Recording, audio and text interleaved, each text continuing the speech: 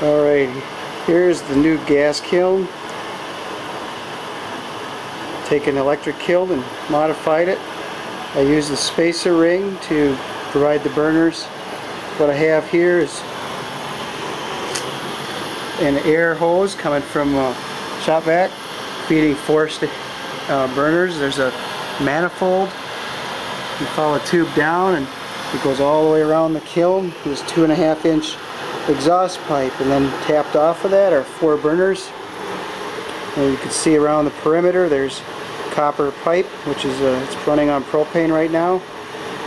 And if our thermocouple is correct, we're almost at over 2450, which is just unbelievable. It's like cone 13 or something. I've got my wideband oxygen sensor on there. We're running at 1.1 ratio, which is just about perfect. Probably a little bit of reduction, but you can see flames coming out, so it's probably close to neutral here. Anyway, she's really cooking.